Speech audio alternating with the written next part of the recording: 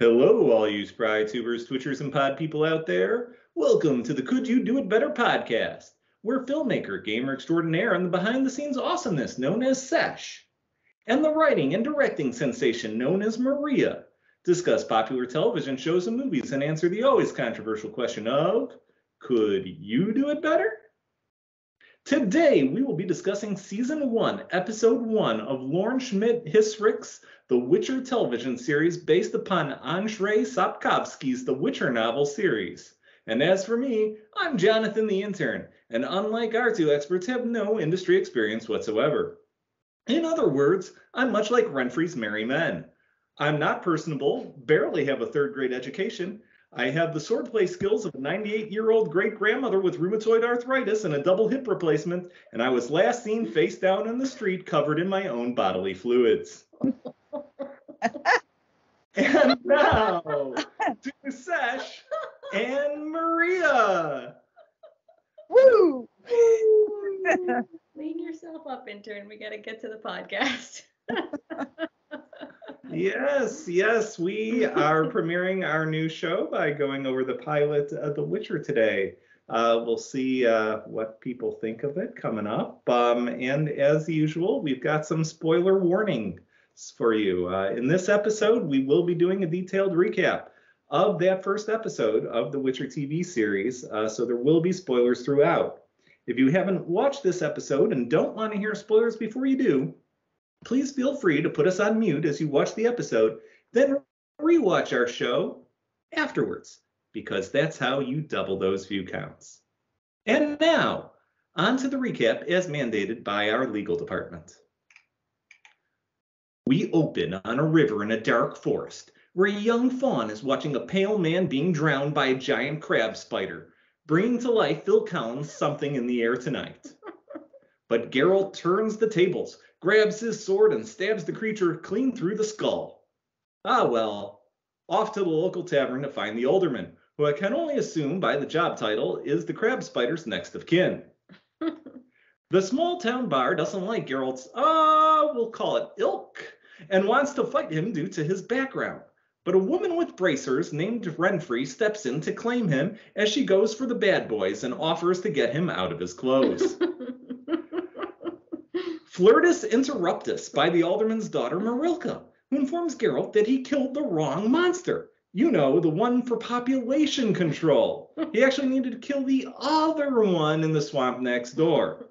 So she takes him to the local sorcerer's tower to meet Stregobor, a sorcerer hiding in his own personal garden of earthly delights, who tasks Geralt to kill a human monster, Renfri. Well, she did seem to want to eat him alive. Oh. Over to a girl who's clearly royalty slumming it in the streets playing jacks for bread, as Jasmine is her favorite Disney princess, only to be summoned back to court by her knightly bodyguard. Now, how is she supposed to make friends with the cool kids? Back to Stregobor telling a yawn about how the big bad Lilith has reappeared after 1,200 years, cursing 300 young women, mutating them to be the destruction of all mankind. Of course, he, Stregobor, last hope of humanity, has killed 299 of them himself. But Renfri fought back, so he created his own nudie bar and contracts out witchers to take care of it. Of course. Geralt slowly backs out of the tower, back to the castle Gala, where the queen gets news of impending war with the neighboring town. She decides not to prepare tonight and instead go with the time-honored strategic decision of tonight we dance, tomorrow we die. Cut to the river, where an herb-gathering Geralt is interrupted by Renfri, who tells her tragic backstory of being hunted and raped by Stregobor's men. And so she swears allegiance to Lilith and vengeance on Stregobor. Geralt tells her to renounce her vengeance lest she becomes the monster they say she is. Over to the battle, and the king and queen of Sintra appear terribly overmatched. Not only are they much smaller in number, but they're also on the low ground. Intersperse slow-action battlefield death scenes. Back to the castle, where Princess Sirius told the same story Stregobor told Geralt earlier by the castle sorcerer Mousesack. Clearly, they're on the same monthly wizard newspaper mailing list. Back to the battle, where the king and queen may be losing badly, but at least they find a nice secluded spot on the battlefield to talk about the weather and reinforcements before the king takes an arrow to the eye. Yeah, that'll fit. The poor queen lets out a death wail that'd make frontmen for Scandinavian black metal bands proud. Back to the castle, where we find the queen gravely wounded, telling Ciri their city is under siege. Mousesack puts up a reflecting wall to keep the opposing army from overrunning the castle. Over to Geralt in the forest, talking to his horse, telling it about the good times, like killing a rapist, only for the girl he saved to pass out in fear of him instead of thanking him. The eavesdropping Renfri tells Geralt, tomorrow she goes, but tonight she comes. Slow motion kiss ensues. Back to the castle, which is also feeling the heat, but with hundreds of flaming arrows instead of lips. The gate is breached. There is no last stand. The queen accepts her fate, but in her last action tells Ciri to escape with Mousesack and find Geralt, for he is her destiny. Ciri screams and shakes the room. She must have some of her mom's demon in her after all. As Ciri is escorted out, the queen has her men hand out free flasks of suicide potion, then swan dives out the window into the ransacked city. Ciri, Mousesack, and bodyguard Laszlo make it out of the castle, but as they attempt to escape on horseback, they are spotted by the leader of the Nilfgaardian army. Mousesack attempts to stave off the attack, but the leader is a dead-eye archer, and one shot kills him. Switch back to Geralt in the forest, a pleasure. Having post-coitus sex dreams, prophesizing he'll be stoned in the market. Geralt, clearly attracted to the girl, shows up where he is met by Renfri's crew, who offer him an ultimatum of, yes, dying. Geralt chooses the side where everyone but him dies and dispatches them all easily. Renfri enters holding Marilka hostage, saying she won't leave until Stregobor is dead, and so she crosses swords with Geralt. She's a highly skilled sword fighter and is able to stab Geralt in the gut with a sneaky offhand dagger. Geralt responds by overpowering her guard, driving his sword into her shoulder. She slashes him back in the leg. Oh, this scene is definitely going to end in baby making. He puts a sword to her throat, but she doesn't concede. She pulls her dagger and, oh my gosh, she gets stabbed in the neck. Her last words are, the girl in the woods will be with him always. Man, this whole viewing audience just got blue balls. Change the scene to the Nilfgaardian leader carrying away Ciri on horseback. Ciri shrieks and the horse throws them both. She screams so loudly she fells an obelisk and opens a steadily expanding chasm between her and her captor. Man, that's some hardcore demon stuff right there. Stregobor leaves his tower to find everyone dead. But as he goes to get an autopsy of Renfri, Geralt steps in and draws his sword. Stregobor turns the town on him just as Renfri said he would, and the stoning begins. Marilka tells him never to return, and Geralt angrily leaves to find the girl in the woods. End episode. This episode is brought to you by Bewitching Bouncy Castles.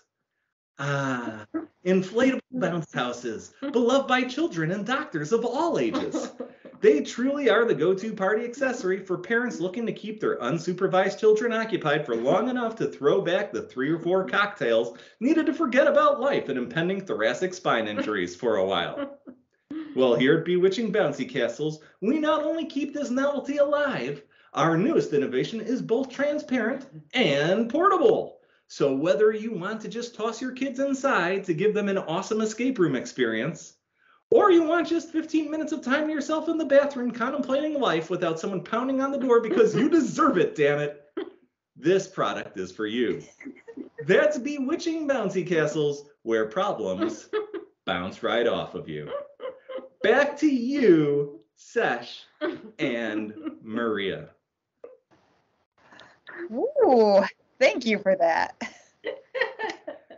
I'm merely a messenger. This is all legal's bidding. Well, I'm excited to dive in. Our first question of the night is, does this episode do a good job of setting up the immersion into the world and themes? Sesh, you want to get us started? Yes. And yes, it does so brilliantly. I would say that is just a fact.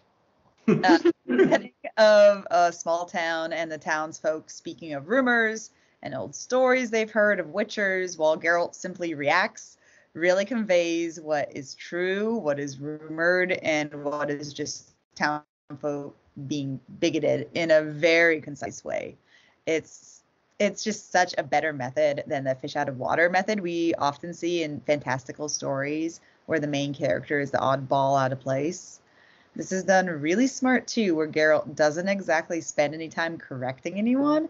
It's more about us just reading his reactions and freaking great acting with all the people around him. The morality of choice is at the mantle of themes in this, and they do a wonderful job of presenting it to us, where even though the situations are pretty unique to the world of The Witcher, we as an audience can absolutely understand everything we need to. We get a great taste that there are monsters as creatures, monstrous people, that this world is not a fair one or very much a typical fantasy story. Both of our heroes, despite their trained abilities or past privileges, will still have their own struggles that we can sympathize with or empathize with. Yeah, I think that was really well said. So far, I do agree. You have that dark, gritty medieval environment, an impending dark prophecy, and some very likable, albeit now deceased characters. I think the thing I like the most about this pilot episode, though, is the focus on morality and ethical decisions, and how no matter how unwilling you are to choose between two evils or remain neutral or apathetic, eventually the choice will be forced upon you. And I absolutely love those implications. All too often in shows, they're so character-centric that it's almost like time is at a standstill when the main characters are making pivotal decisions. And heck, I mean, they usually even get a soliloquy thrown in there for free as well. I, for one, love a world that has an engine driving it that doesn't give a damn about the characters and is instead a steady metronome hitting the beats like a jackhammer as it drives the story to oblivion. You either make a timely decision or the world decides for you and moves on with or without you. While I'd have liked a little bit more background on how this dystopian world came into existence and how the characters got to this point, for a pilot, I think this set up some of the world building and the major story arc in a very competent fashion. Yeah, for me, absolutely. It almost does it too cleanly. I mean, no moment of time feels wasted. Everything has meaning and purpose. From having little knowledge or background on what The Witcher is outside of being based on a video game, I was drawn into this heady world, putting a twist on biblical Adam and Eve themes and leaving me wondering who the true big bad is, all while deftly introducing and then murdering really likable characters. That was great. Our next question is, what do you think of the characters and dialogue in this first episode? Jonathan, you want to start us off? Sure. I thought that the characters were extremely likable, very distinct, and appeared to be extraordinarily well developed for a pilot. In most pilots, you generally don't see a full commitment to character direction or personality, as you're still learning how they fit in the universe. But this pilot really did a great job of defining the characters and sticking to it throughout this episode. That said, I am fairly nervous in that they killed off like 75% of the characters they introduced. And I liked some of those characters too, especially Renfri. And I thought the king and queen, I thought they were great too. As for the dialogue, I did feel that struggled a bit, as it was a little bit too on the nose and expository at times, especially with regards to the Lilith and Demon Blood storyline that I can't help but think could have been introduced more naturally. That said, when you have to introduce an entirely new world and characters, you are going to have to deal with some exposition in the pilot.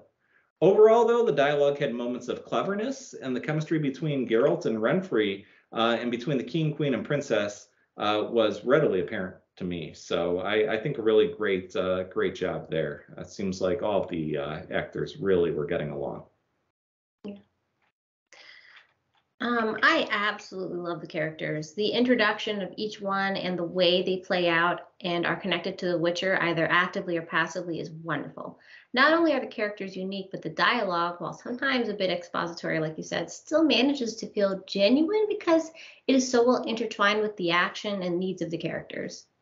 Each character's desire is clear and runs in opposition with events being played out in front of them, which really drives the story powerfully.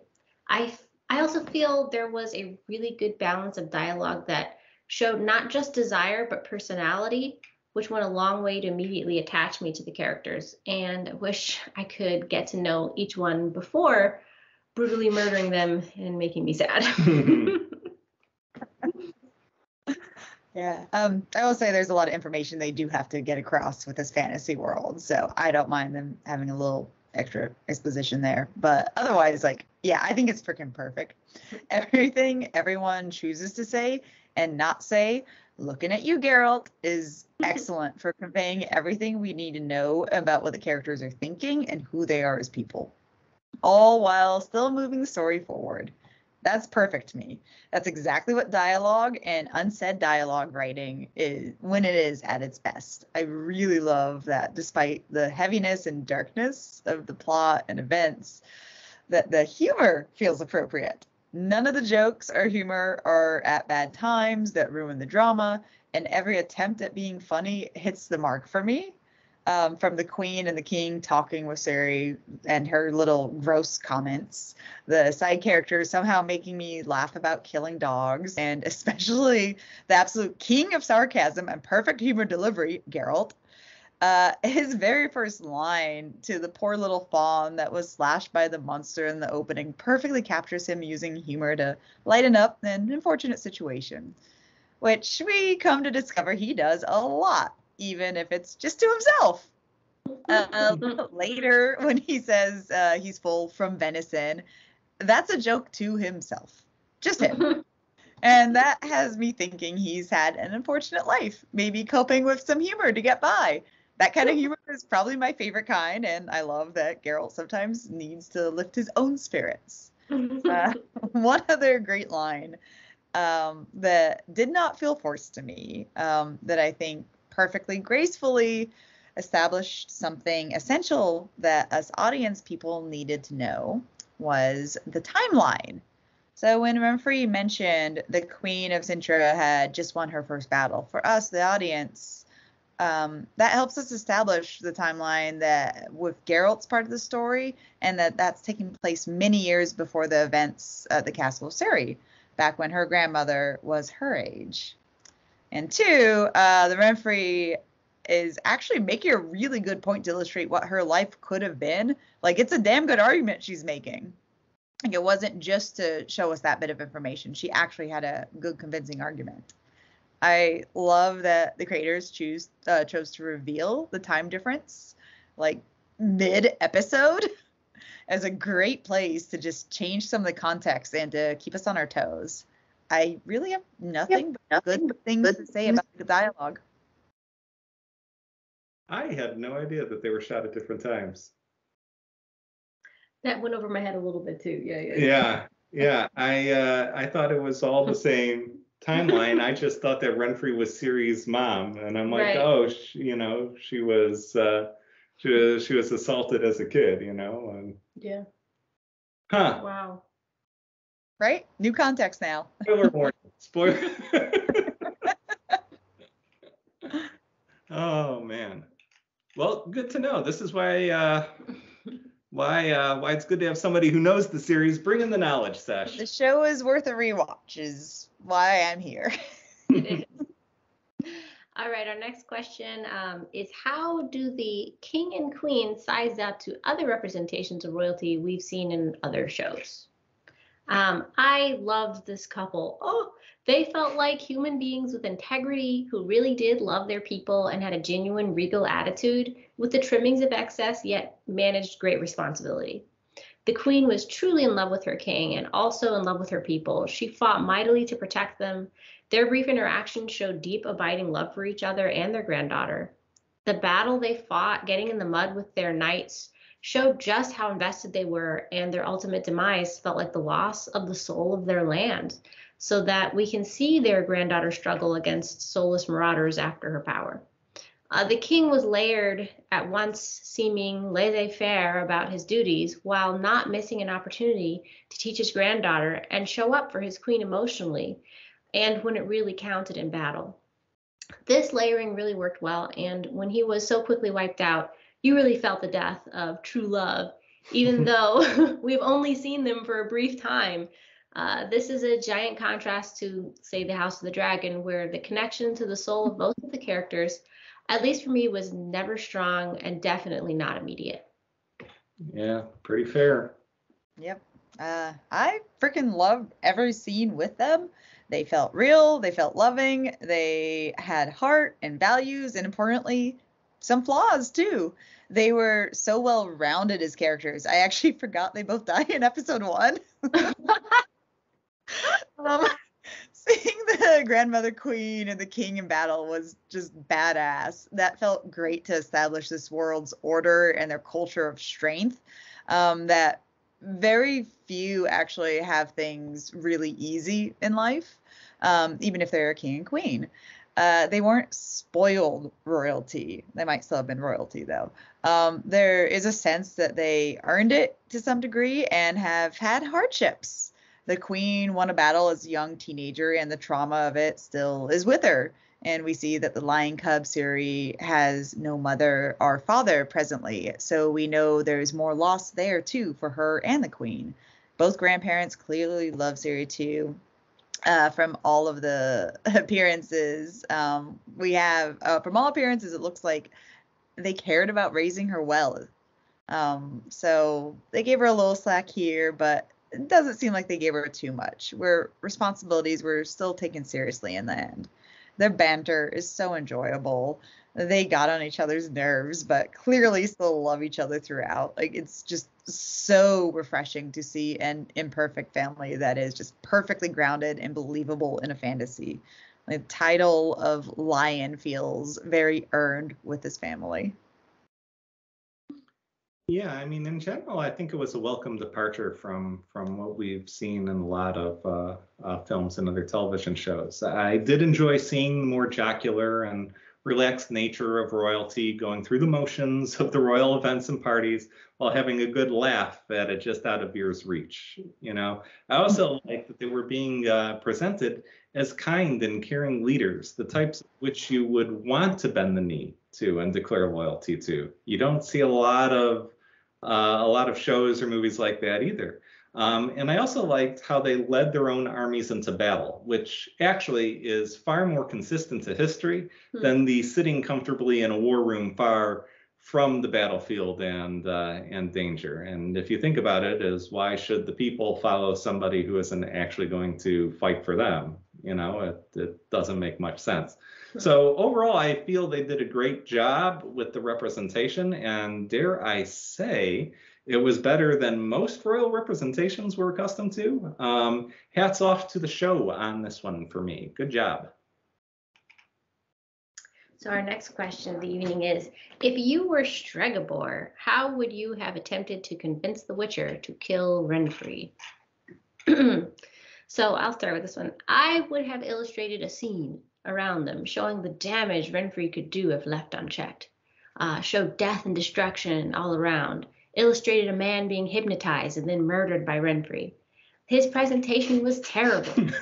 I mean, firstly, walking into his freaky Garden of Eden would just leave a person thinking this guy has a weird fetish for that part of the Bible, and clearly is not grounded in reality. So when he comes to me talking about this weird Lilith paranoia, as I see naked ladies eating apples all around him, I, like the Witcher, would give his cause a hard pass.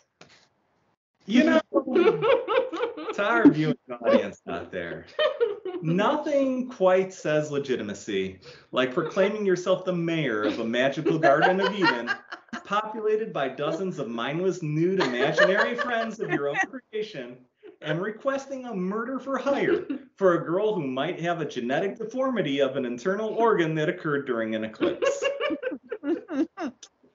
Yeah, I would have gone with a simple illusion of a table, maybe a library filled with notes and records, and told Geralt that there's a girl in town named Renfri that you have conclusive evidence is trying to raise a demon and is responsible for murdering citizens and travelers as part of her tribute to Lilith to spawn this demon, and that the town can't do anything to stop her. She's become too dangerous and powerful.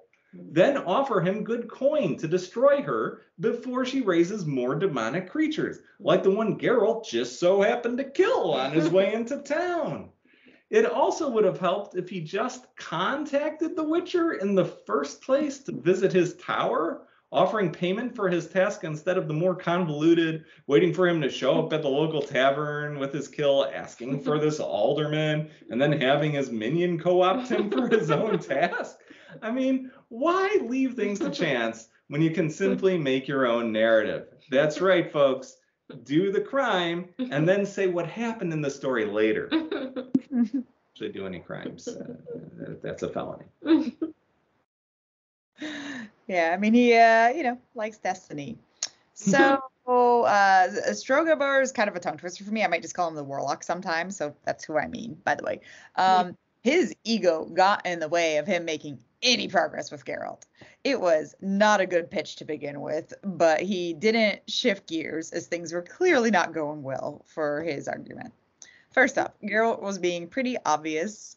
He was clearly not into the idea of myths, legends, and, some of the fabulously delicious sarcasm. It was very clear. When the Warlock finally caught Geralt's attention, it was when he mentioned the mutations from birth. At this point, he really should have gone more into that. Witchers, for those of you who don't know, all start off as normal humans. Both go through a process that includes physical trials as well as just simply beating the odds and surviving different potions / poisons that mutate them for enhanced abilities. So it's kind of strange that someone is born with that kind of stuff. So pointing that out, that she was somebody that shared the mutations of Witchers, but without the training, without the discipline or principles, who has been using her abilities for evils, from his perspective, and leaning more into how somebody immune to the effects of magic could be a bad thing would have been a much better approach. I'm not sure what the argument for the last thing would be other than proof that she has mutations, but hey, this guy sucks as a person anyways, so I'm not sure yet. He just has some old guy douchey thinking on stuff. And I kind of realized something new for the first time here. Thinking about it a little bit more, I realized that maybe this was intentional from the creators. Maybe it was just a natural layer. But he mentions how that he's aware that Witchers don't have feelings, which is quite the contrasting idea to who he thinks Renfri is, the woman. So she, with Witcher-like abilities, she's like you, Mr. Witcher, but emotional, essentially, is what his argument is. So yeah, this guy's just sexist and privileged, or I'll just call it his whole pompous vibes didn't help make his case to Geralt overall either. And yeah, Geralt still preferred to just stay out of it. So I guess the case was made well enough to be neutral.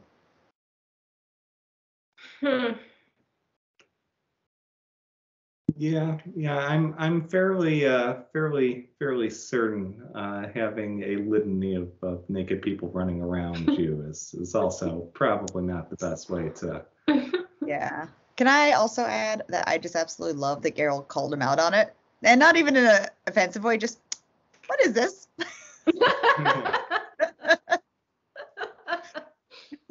Yeah, especially when he said that Witchers, they're not like impressed by any of this stuff. Like the magic doesn't quite work on them. It would be like, oh, okay, that's wonderful. Yeah, it's great. Our next question tonight is: if you had to face torture or take poison, what would you do? Man, what a question. Yeah. And why is legal and HR in this room with their notebooks out writing furiously right now? I mean, I get the sinking feeling that they might have posed this question for fire and dismissal purposes. So, for me, while poison is definitely a more preferable option if both methods are 100% guaranteed to end in death. However, if death isn't a guarantee, going torture allows you to possibly come up with an escape plan or a way out. So for me, I'd go torture and hope I can figure out how to strike the right nerve and turn the tables before things get to the point where I start losing appendages. Yeesh. HR is smiling at me. That is not good. That is not good. It's been a nice time, guys. Oh gosh. Yeah. Okay. So I view life much like story. How we live our lives is how we write our story. What do you want your ending to be? Who is my audience? If I am a queen, it will be the history books of whoever survives the battles. So I want to go out as extreme as possible, showing an example of bravery. A lot of things in our lives are out of our control, but our choices aren't. I pray I will never have to face such a decision, and I have no idea how I would actually react under the circumstances. However, I want my ending to have meaning, and to me, meaning would be attempting to take out as many bad guys as I can before my demise. If that means making homemade bombs and lighting us all up. I just like where this is going. Keep going. That is not okay by legal. Do not do that at home. That is not recommended by a member of this panel. Universe. In the castle, I know for sure. There's no way I'm gonna make it out. It's time to drop the bombs on everyone. Look at that. HR and legal have left the room now. Now I'm the only one who's gonna. I want to help. Oh. Okay.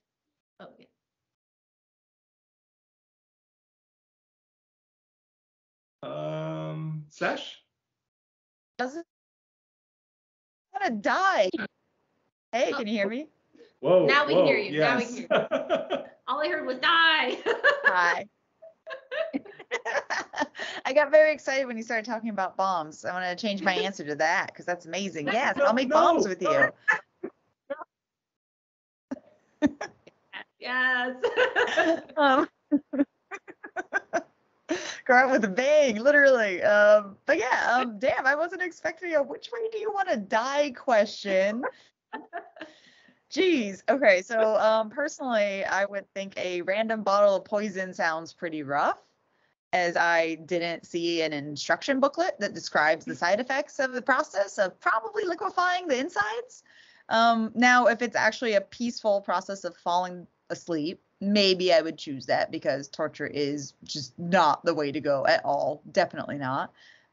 So if escape or defecting to the other side or bombing the place is not an option, could I actually just make another different, like, 5th or 6th choice? I think just like simple blood loss would probably be nicer, you know, like a little wrist stab or that, you know, the big leg artery.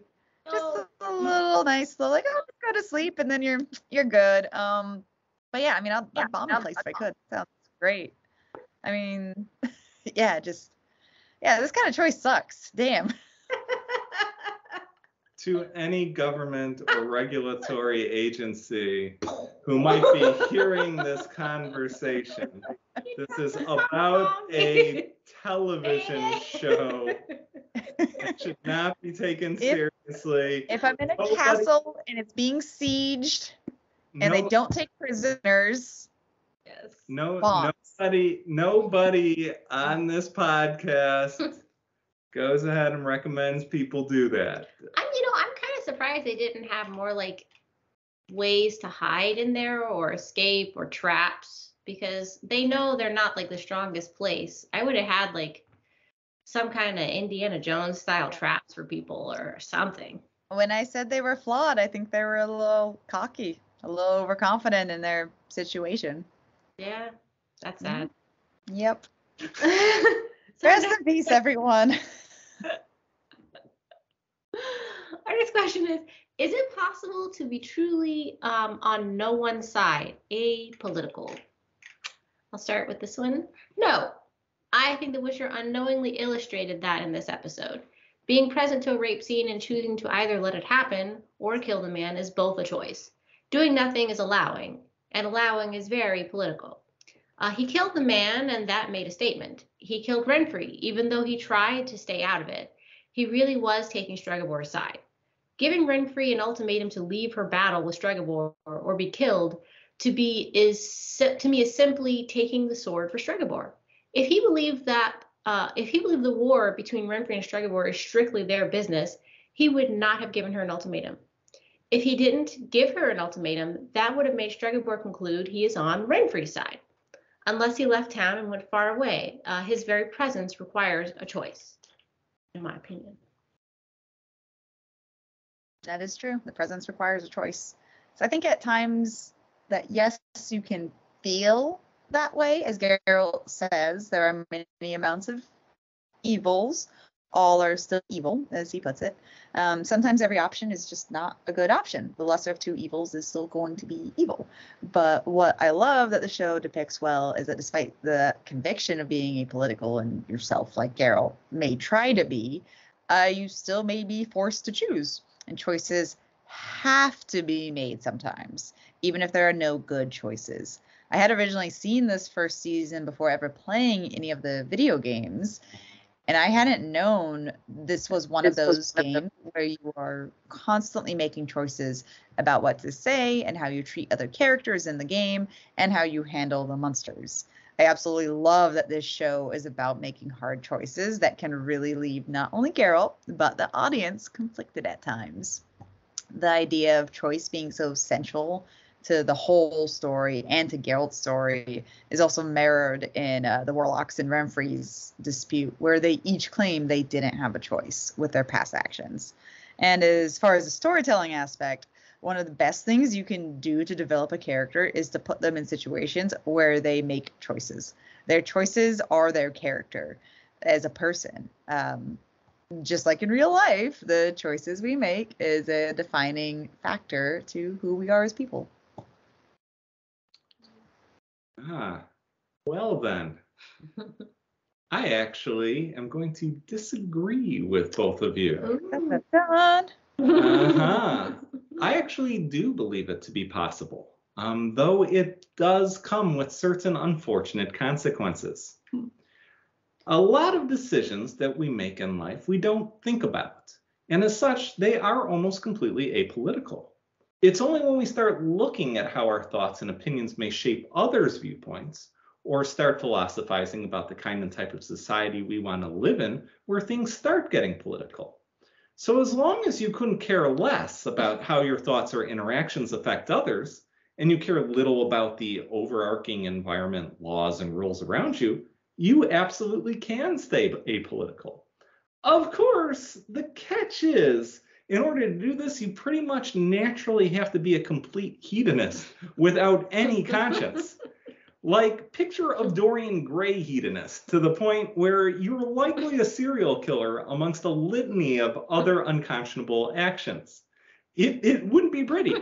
But sadly, I do think that there are real world examples of this, where you have people who just don't really follow. We'll call it the law, but really it's even more than that. They just do what they want.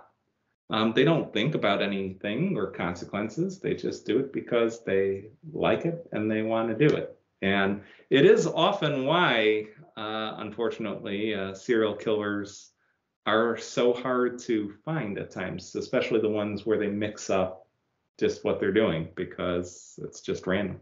That's really disturbing and sad. On to ratings. Well, before we get there, what a wonderful bunch of questions we asked today that clearly is going to possibly give us all a timeout from most of our platforms after we get responded to. Let's go ahead and see if we have any of our audience members going ahead and saying something today.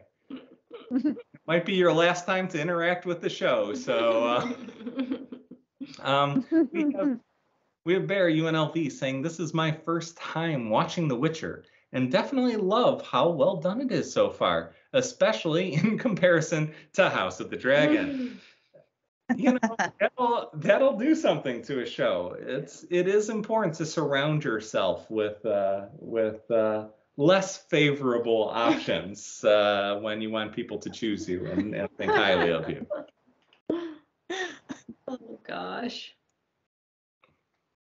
Yeah, Right. we're going into this fully able to love it so much more after House of the Dragon. Yeah. You know, it's a good question. If we watch this show right after The Watchmen, whether or Would we not feel we'd about be, we'd be as high. It would be interesting because that also was a dystopian universe. I mean, it's such a different world going into future and then past. Mm-hmm. It would be interesting. Yeah. I would say pretty much. So, how would you rate this show, Sesh? And what are your overall? Yeah. So the part of the question, continue to watch. Yeah, this is a rewatch for me. So yes, absolutely, and I'm already enjoying it more than I expected to. It's great to revisit, and I'm looking forward to pulling apart the show episode by episode, especially with brand new fans of the series. I hope even more people watch it. I think this might be a 9 or maybe even a 10 out of 10 rating for me. Not that it's like my favorite episode ever of anything, but I say 10 out of 10 since I'm really not sure what they could have done to make a better first episode. The Witcher is just a quality show, and I think it deserves a lot of eyes on it, especially compared to so much of the media out there. Like it's gonna be fun to go on a journey with some newbies and live it again. Yeah, for me, absolutely. This show is awesome. Nearly every element of this episode is so tightly done, and to accomplish such a task in the first episode is incredible. First episodes are always so hard because so much ground has to be covered, and especially with this world. And a lot of times you have to forgive the clunkiness of it all and save your reviews for the next one. However, they did a masterful job of establishing the world and drawing us into it, kicking and screaming. I can't wait to see the next episode. I would give this one a 9 out of 10 also. For me, I thought overall it did have some great cinematography, some intriguing though no longer living characters, some solid world building. I really thought the chemistry for the cast was great. That you don't normally see in pilots, especially. Like that takes time. And really, my only real complaint for the episode was the exposition of the primary Lilith story arc by Stregobor. As such, I give this a very solid start to a show. Mine's going to be a little bit lower. It's going to be an 8 out of 10. I'd give it an 8.5 out of 10 if Renfri was/is still alive, though. I just love that character. Yeah, I'm guessing maybe. I'm hoping. Mm-hmm. I want to make the argument that Geralt demanded our warlock speak plainly rather than keeping it, you know. See. So, you know, how dare you rate this under a 9? Oh, do we have other grades? No. We do. Bear says solid 9 because I wish it had a timeline thingy. Yeah, for me, I'm rating it under a 9 simply because I'm not going to say it was confusing to follow, but I didn't have enough information, I felt at times to really feel deeply invested. Like I thought there were things that the show did really, really well, and I think an 8 out of 10 shows that I like that.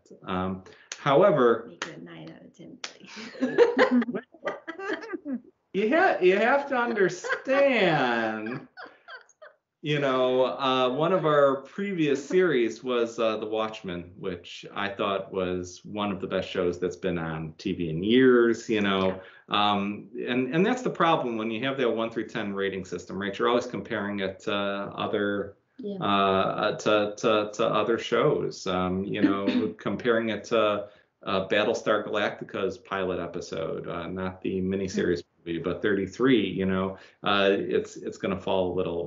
Like compared to this, it's going to fall a little. But overall, I thought it was a really, really well done episode. I genuinely think that how the main story arc was handled in terms of talking about Lilith, I think that actually could have been done a cleaner way, quite frankly, than how they introduced it. But it seems that Stregobor is an important character, or that he will be an important character in this. So it makes sense that he'd be involved in it. Yes. Yeah. You just want the trailer of Lilith coming down from Diablo. Oh, absolutely. Absolutely. Yes. Yes. Give me the Diablo 4 trailer right now. That's exactly it. You nailed it.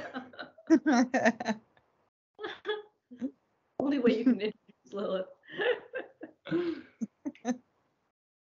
All right. On that note, any other questions from the audience? Any ratings? Anything you want to say about the new show that we're watching, as well as, I guess, a welcome. I should have probably started with that. A welcome to anybody who is new, who is joining us after coming off of House of the Dragons and The Watchmen.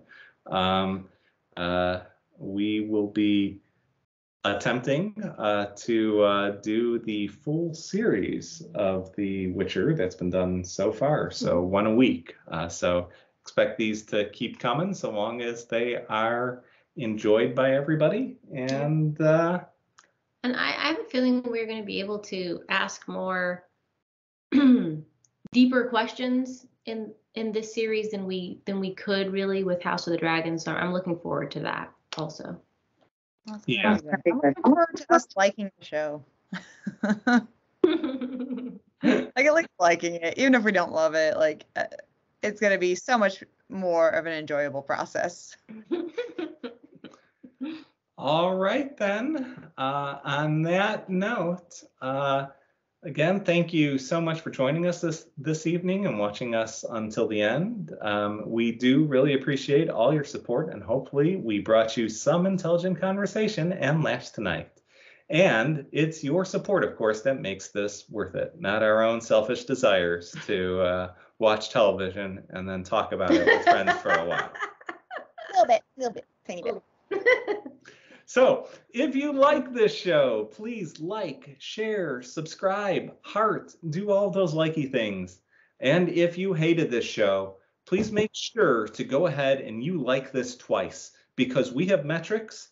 They go ahead and they tell each person who liked it twice. And that really shows us that this show needs attention and we can fully invest our time in making it better.